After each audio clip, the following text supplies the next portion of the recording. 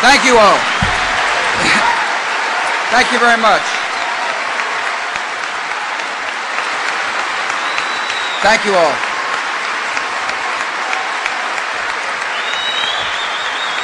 Thank you. Thank you very much. Please be seated. I appreciate the warm welcome. It's nice to be back here in Kansas City. I feel comfortable here. After all, it's a place of good baseball.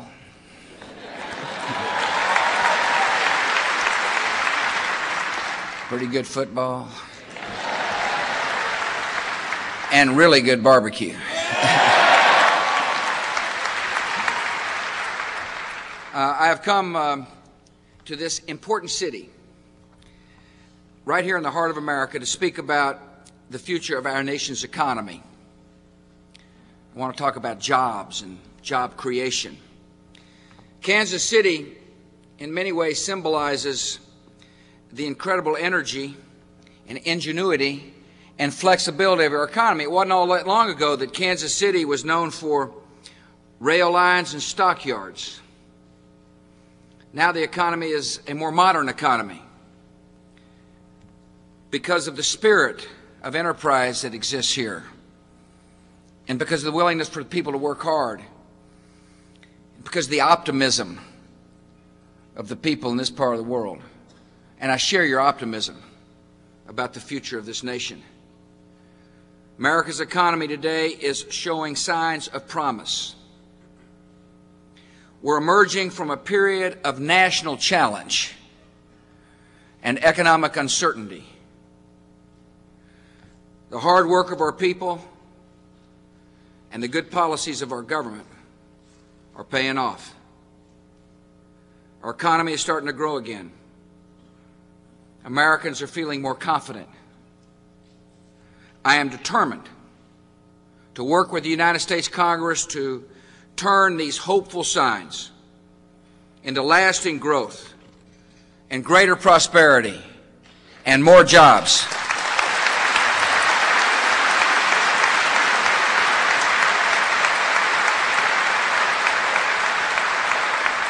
I want to thank Terry Dunn for his kind introduction. I like a good short introduction. I appreciate Pete Levi, the president of the Greater Chamber. I flew from Washington here today with two fine Americans, Senator Jim Talent, who's doing a great job for the people of Missouri,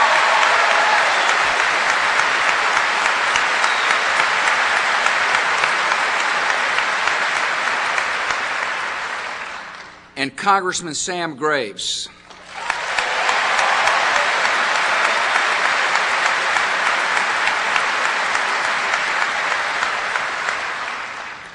On the plane ride down, Sam told me that his mother was going to be here today. And I said, I hope you're still listening to your mother. I'm still listening to mine. Most of the time. I want to thank Paul Rodriguez and Cici Rojas from the Hispanic Chamber of Commerce for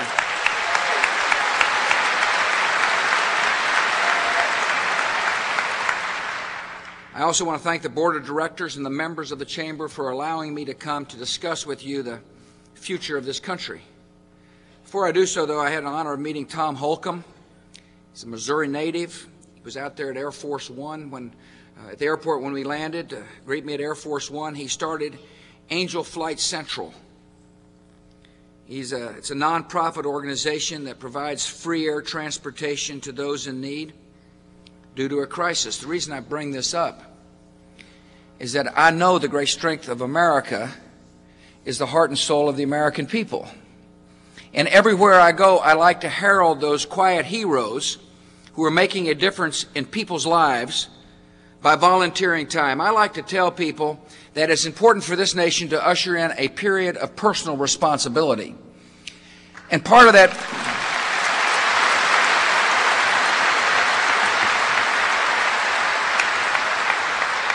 And part of a responsibility society is to love a neighbor just like you'd like to be loved yourself.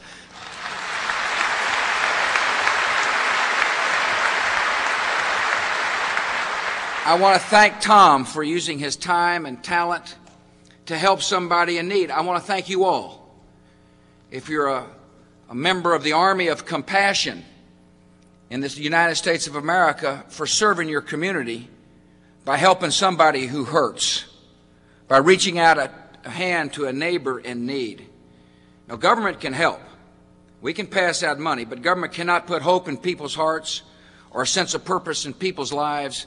That is done when a kind soul puts their arm around a brother and sister in need and says, I love you. What can I do to help?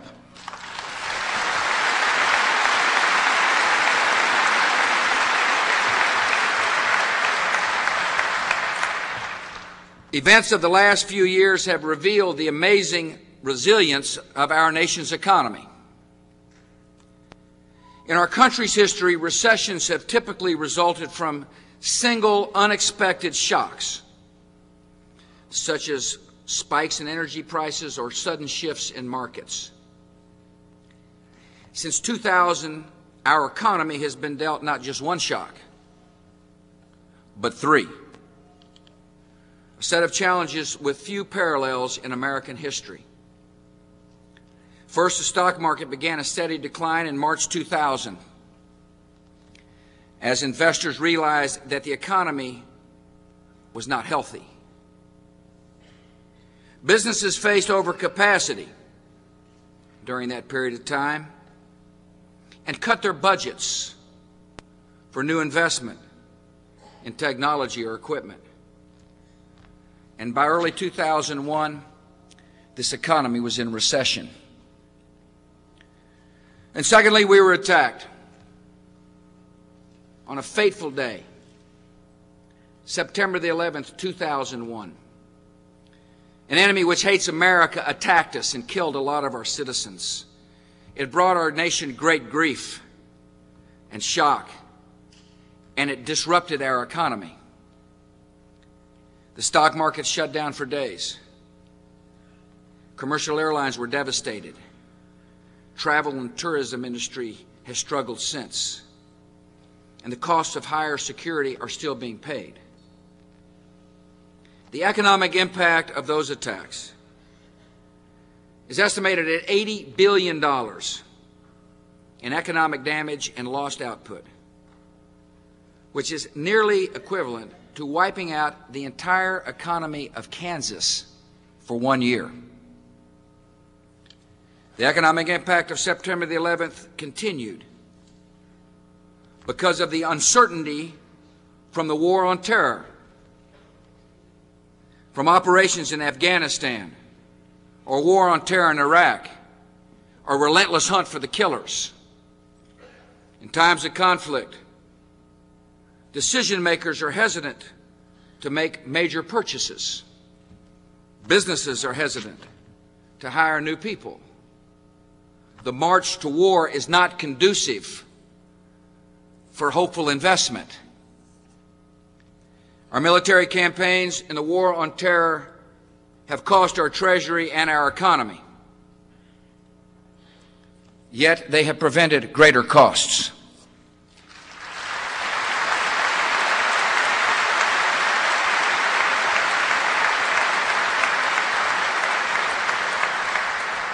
We will protect this nation from further attack, and therefore protecting our economy from major disruption. The safety of our people, the security of the American people is of paramount concern to me. With a broad coalition, we are taking and will continue to take action around the globe. We will remain on the offensive against terrorist killers. We will stay on the offensive, and this nation will prevail.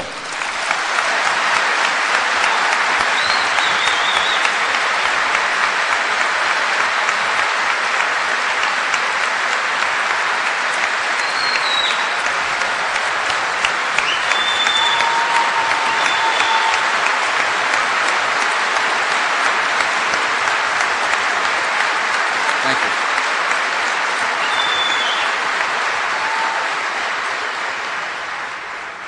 As we fought this war, our nation's economy was dealt a third major blow. We discovered corporate malfeasance in boardrooms across America. The scandals, corporate scandals, erased savings of Americans, of some Americans. It forced the layoffs of thousands, and it undermined the confidence of investors. But we took action. I signed tough new laws. In an era of personal responsibility, if you're a CEO in corporate America, we expect you to tell the truth to your shareholders and employees alike.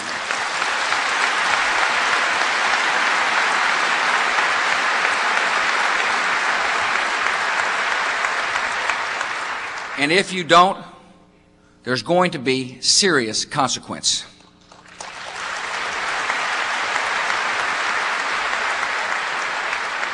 In each case, this administration did not stand by and hope that the problem would solve itself. We acted with a strong belief in the spirit of the American people and in free markets. We acted to keep the entrepreneurial spirit of America alive and well. I based decisions on a fundamental principle. When our economy is struggling, the best thing that government can do to stimulate growth is to let people keep more of their own money.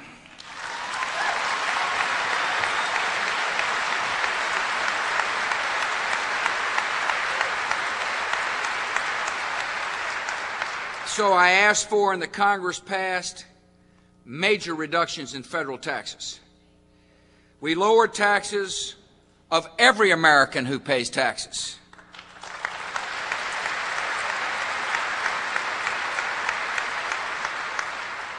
We raised the child credit to $1,000 per child. We reduced the marriage penalty. Seems like to me the tax code ought to encourage marriage, not discourage marriage.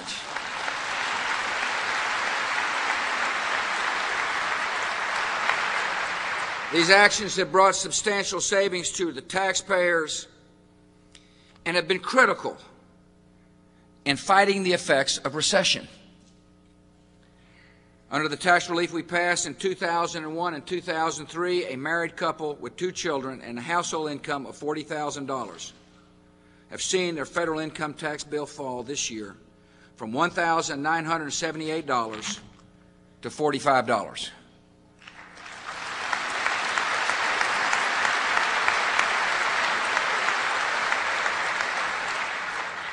Thanks in part to the reductions we passed, real disposable personal income, that which is left in paychecks and other income after taxes are taken out, has increased at 3.4% rate in the first 2.5 years of my administration. That's a faster increase than the pace set in the 1990s. People are keeping more of their own money.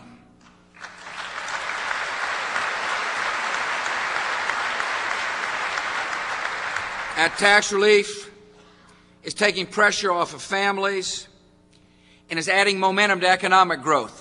Tax relief came at the exact right time.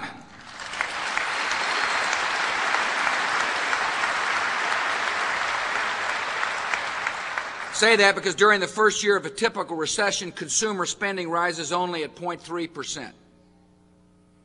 It's a typical recession. In the most recent recession, thanks in part to the tax cuts, consumer spending rose by nearly 10 times that rate. When people have more money in their pocket, consumer spending will stay strong. And that spending has continued. Throughout this recession, consumers have shown a belief in America's future by buying homes. In a typical recession, housing investment falls by 10% and doesn't recover for nearly 2 years. Thanks to tax relief and low interest rates, housing investment dropped by only 1% in this recession and then began to rise above pre-recession levels within only 1 year. This July, housing starts reached their highest level since 1986.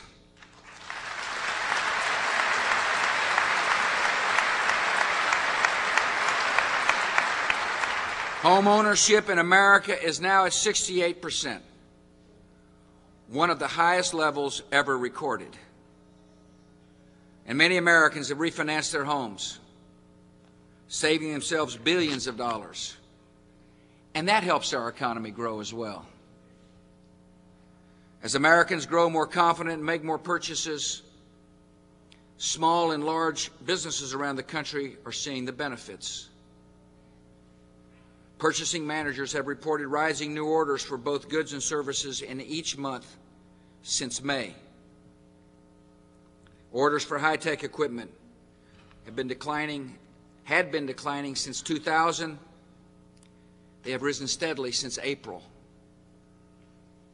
Investors are showing greater confidence in the stock market, thanks to our efforts to reduce taxes on stock dividends.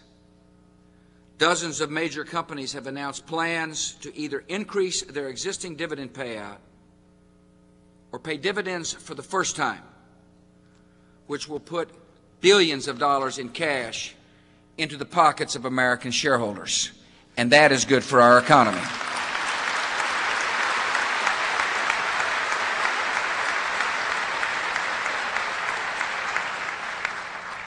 For small businesses, and I know we've got some small business owners here today, the outlook is improving. I found it interesting that Americans are starting sole proprietorships at a faster rate than they did in the 1990s. The tax relief we passed helps small businesses. Most small businesses are either sole proprietorships or subchapter S corporations, which means they pay tax at the individual income tax level. And therefore, when you reduce individual income taxes, you're providing much needed capital for small businesses all across America.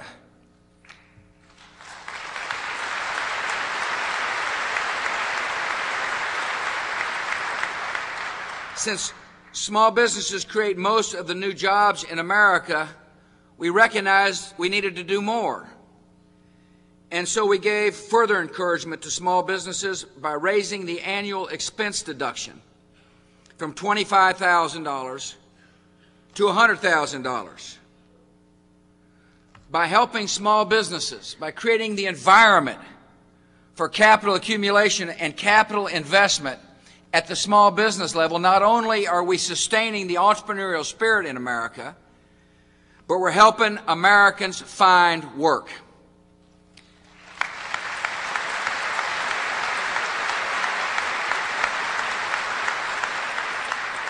The recession was hard on a lot of Americans. Over the past 2.5 years, I've met with dozens of our fellow citizens, families who've struggled to meet emergency bills, seniors who saw their savings hurt by stock market declines, small business owners who had to put in a lot of work just to keep their dream alive. These Americans were helped by tax relief. Had we not taken action, this economy would have been in a deeper recession. It would have been longer, and as many as 1.5 million Americans who went to work this morning would have been out of a job. Instead, because we did act, the recession was one of the shallowest in modern economic history. Some critics who opposed tax relief to start with are still opposing it. They argue we should return to the way things were in 2001. What they're really saying is they want to raise taxes. Higher taxes will not create one job in America. Raising taxes would hurt economic growth. Tax relief is putting this nation on the path to prosperity, and I intend to keep it on the path to prosperity.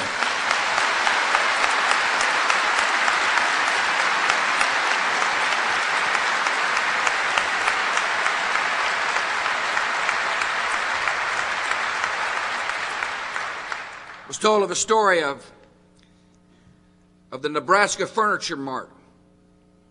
It's an interesting American story. It's a story of a family that started this company in Omaha, Nebraska, and they wanted to build a store right here in Kansas City, Kansas. It wasn't the best time to open up a store, but the people running the company thought it was a good risk, good market. They planned on hiring 550 new workers for their new store. Because the tax relief we passed put more money in people's pockets, and the demand for the goods they sold in that store was greater than they expected. So Furniture Mart hired 1,000 people instead of 550. Robert Batt and his family, they run the company. He said this, he said, "We just believe in America, and we do what we excel at, selling furniture. The customers are out there. We've never had a layoff in 67 years. Not only have they not had a layoff in 67 years, they had enough confidence in the policies of the administration were working such that they were able to provide work for 1,000 of our fellow citizens."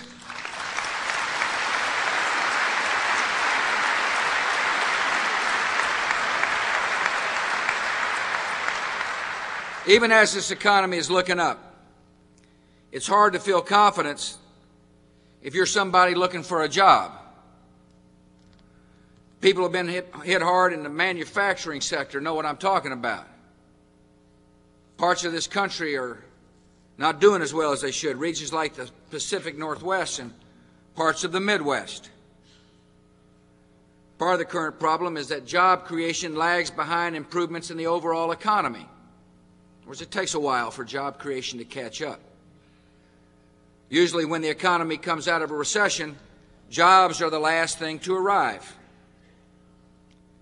Employers tend to rely on overtime until they're sure it makes sense to hire another worker. Yet there's another basic reason for lagging employment, and that is increases in worker productivity. Over the long term, higher productivity lifts workers' wages and standards of living, and it helps the economy. We've got the most productive workers in the world right here in America. And that's good for the long-term economic prospects. You see, higher levels of productivity means that we'll see better paying jobs for the American worker. But there is a downside in the short term. When a business can produce more per employee, in other words, productivity's gone up per person, it does not hire new people right away to meet rising demand. So therefore, the agenda that I've got, and I'm going to describe to you, to build on what we have done already, has one thing in mind, and that is our economy must grow faster than productivity increases to make sure that people can find a job. I'm interested in Americans going to work. That's what I'm interested in.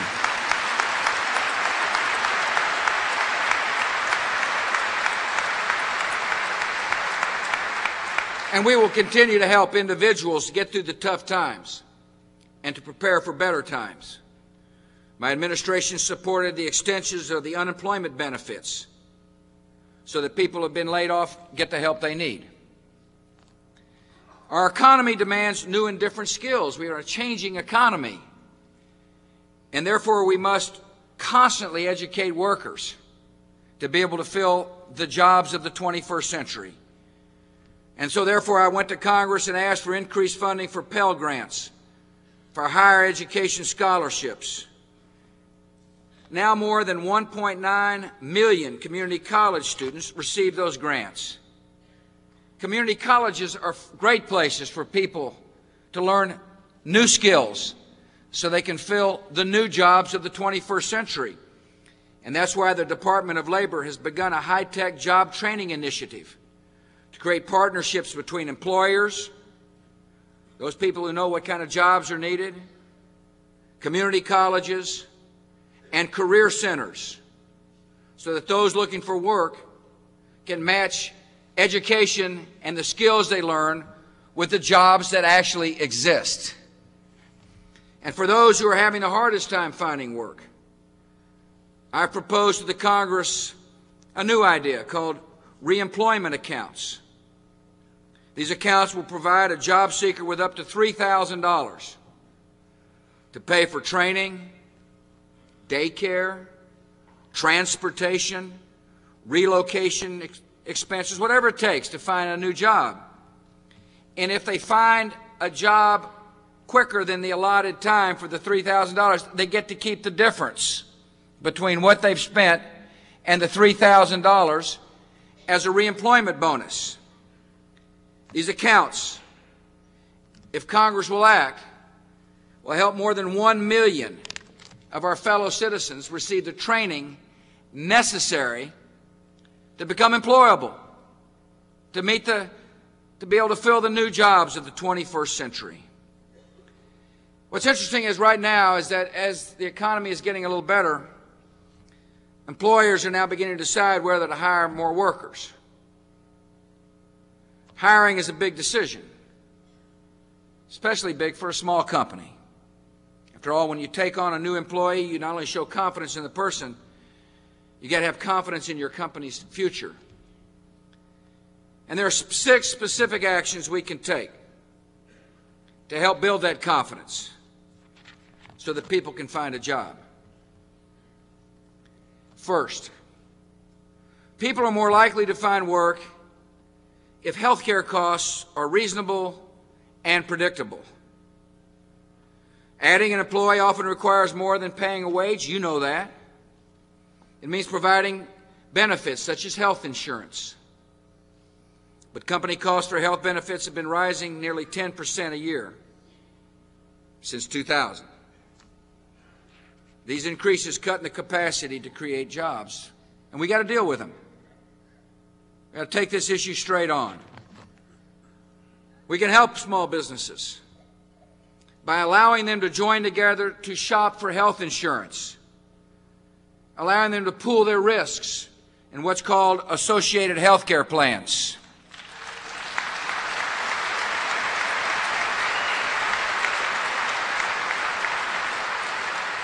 It makes sense to give small businesses the same bargaining power that big companies enjoy so they can reduce their health care costs.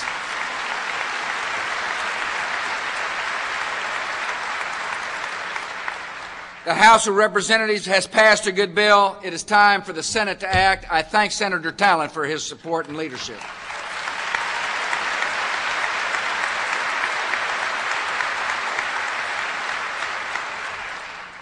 In order to address another cause of rising health care, we must fix the problem of frivolous lawsuits against our doctors and hospitals.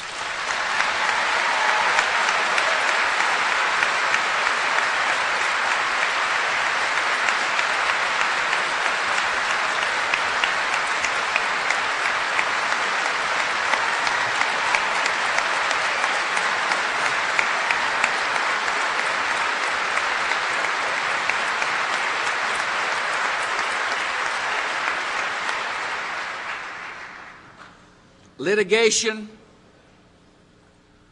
or the fear of litigation, is causing doctors to quit the practice of medicine. Medicine is becoming less accessible because of the frivolous lawsuits. And the doctors that continue to practice, who fear a lawsuit, will try to protect themselves from the lawsuit by over-prescribing, by covering themselves, by practicing defensive medicine, which drives up the cost of health care for everybody. And it drives up the cost of health care to the federal budget. Frivolous lawsuits increase the cost to the federal budget because of increases in Medicaid costs and Medicare costs and veterans costs. Therefore, medical liability reform is a national issue that requires a national solution. I propose to the United States Congress a reasonable reform for medical liability. Any patient that has been harmed should recover all economic damages. We should have a cap of $250,000 on non-economic damages. If harm is caused by serious misconduct, we ought to have reasonable punitive damages. The House passed the bill. It is stuck in the Senate. It is time for the United States Senate to pass medical liability reform for the sake of job creation in America.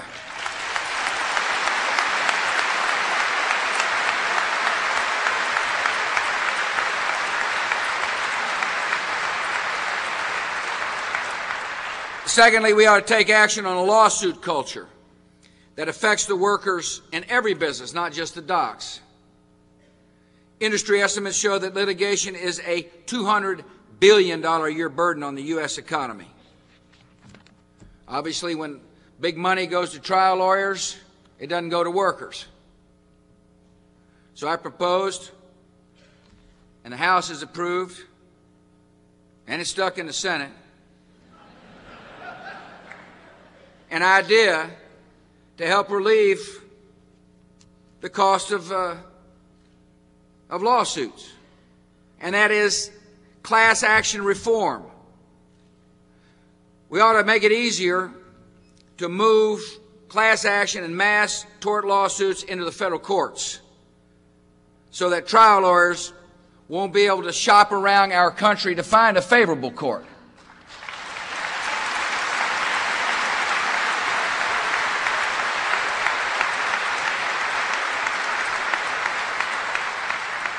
And as we're reforming class action, it also makes sense to make sure that when a verdict is handed down, that the money actually goes to the people who've been harmed.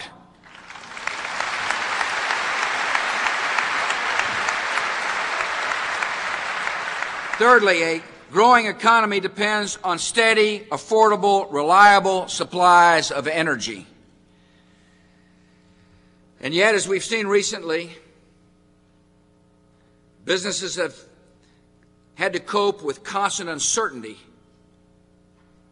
Uncertainty because of shortages in energy, price spikes, or blackouts.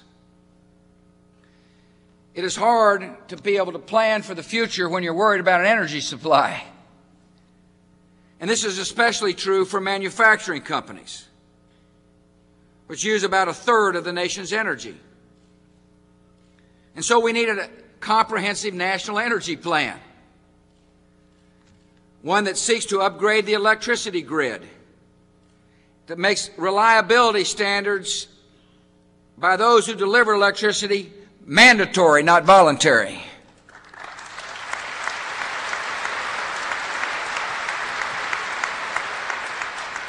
We need to promote new technologies and alternative sources of energy. Someday we may just be growing our energy right here in the state of Missouri.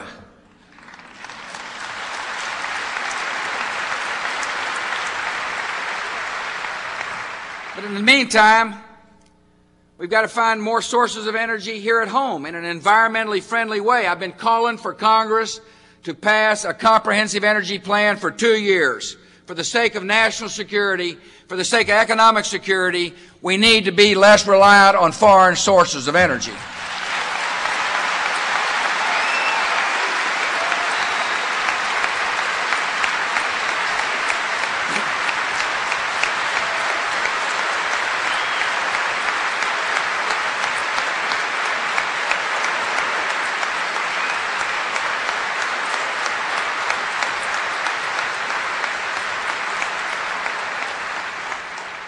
People are more likely to find work if the resources of businesses are not spent complying with endless and unreasonable government regulation from Washington, D.C.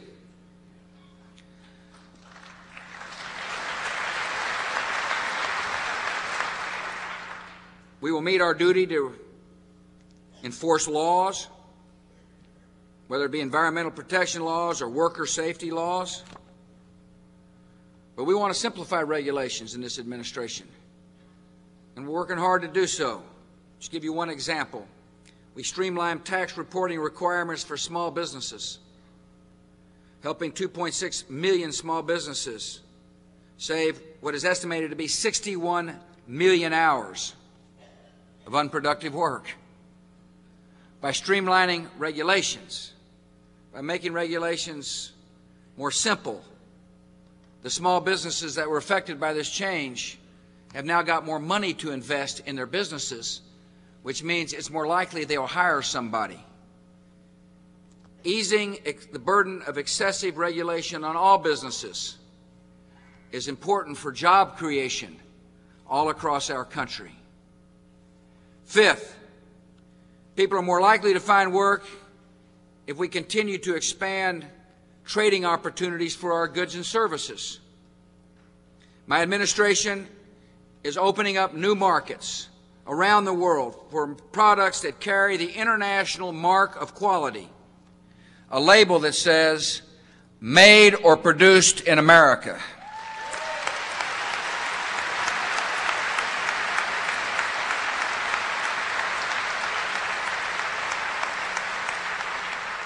Yesterday, I signed legislation creating free trade agreements with Singapore and Chile.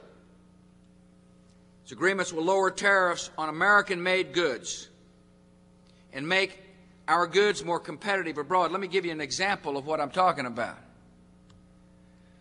American-made heavy machinery such as motor grader costs $11,200 more when sold in Chile because of extra tariffs.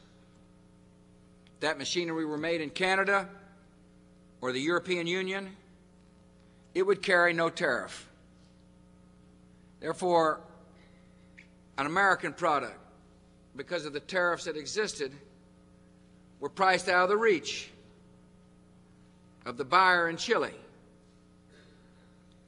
Because of what the bill I signed, because of my desire to make sure the playing field is level around the world,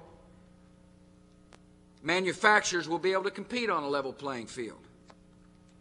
And there's no doubt in my mind that when the playing field is level, American workers can compete with anybody in the world. And there's a good reason. Because under the laws that were passed, tax relief is set to expire. The death tax, which is being phased out and will disappear in 2010, but comes back to life because of a quirk in Senate rules. It'll be revived in 2011. It doesn't make any sense to say to the small business owner or the farmer or the rancher, we're going to phase out the death tax, which is a bad tax to begin with, and then let it pop back to life, but that's reality. Or how about this? The capital gains tax reductions, a vital part of encouraging capital formation, will rise by a third in 2008. The incentives for small businesses will vanish in 2006. At midnight on December 31, 2004, the $1,000 child credit is set to fall back to $700 per child. The marriage penalty will take a bigger bite. That's the way that Congress did it.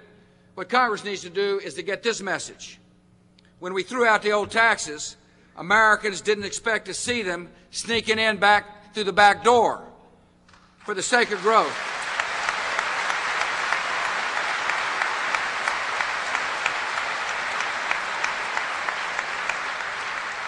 For the sake of economic growth, for the sake of job creation, the United States Congress must make these tax cuts permanent.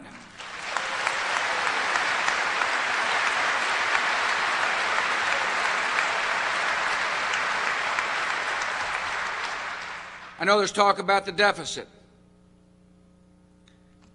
The deficit is caused when less revenues come into the Treasury relative to expenditures. And when you have a recession, less revenues come into the Treasury. But also remember that time we're at war.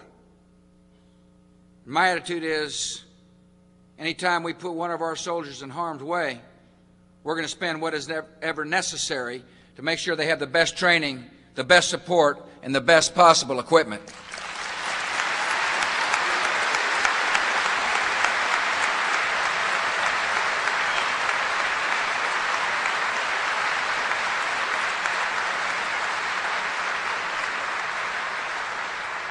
And the tax relief, which is stimulating economic growth, is a part of the deficit. It's about a quarter of the deficit. But this economy, as it grows, will yield more money to the Treasury. And I've laid out a 5-year plan to reduce the deficit in half. That assumes I have a willing partner in the Congress. Congress must hold the line on unnecessary spending. I have proposed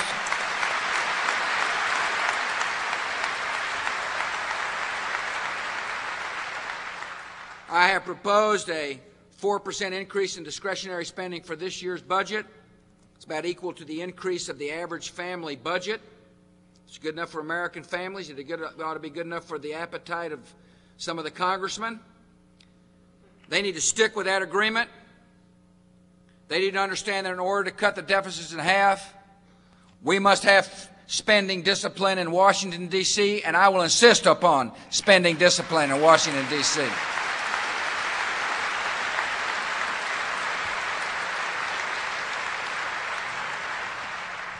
Now, there's a lot we can do now that the Congress is back in town, and I look forward to working with both Republicans and Democrats to set the framework for continued economic prosperity and growth. I mentioned earlier I'm optimistic about our future in this country.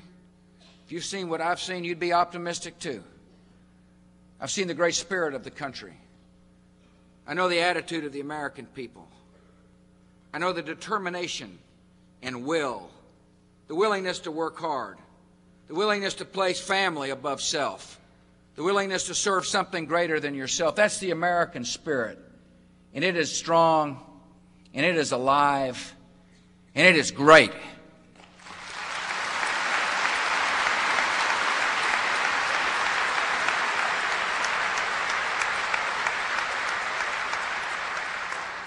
I have confidence in the future of America. I have confidence in our economy because I have great confidence in the creativity and the enterprise of the American people. Thank you for coming. May God bless you and may continue to bless America.